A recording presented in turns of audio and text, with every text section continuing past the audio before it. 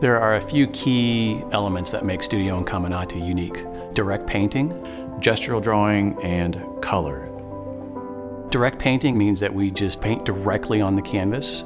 We don't do a preliminary drawing and then transfer it. Instead, what we do is we draw with a brown paint directly on the canvas.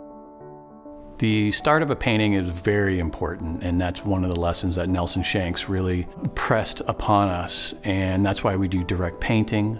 He used to say that the finish was only as good as the start. If your start is loose and organic and you can feel it, and then you can build on that type of start, the finish will also have that dynamic and that energy, and that's the goal.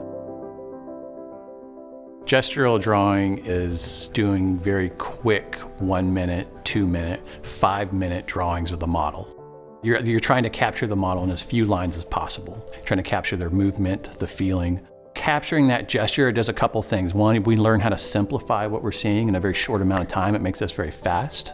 And that energy is caught early on in the painting, and that's something that we hold on to all the way through to the final brushstrokes. And the end result is that our paintings have more life. They feel like they're breathing. You can feel the action of it. And I think they're more organic. The color we use is very prismatic. We have a very broad palette, and the end result of that is we have color-rich finished paintings.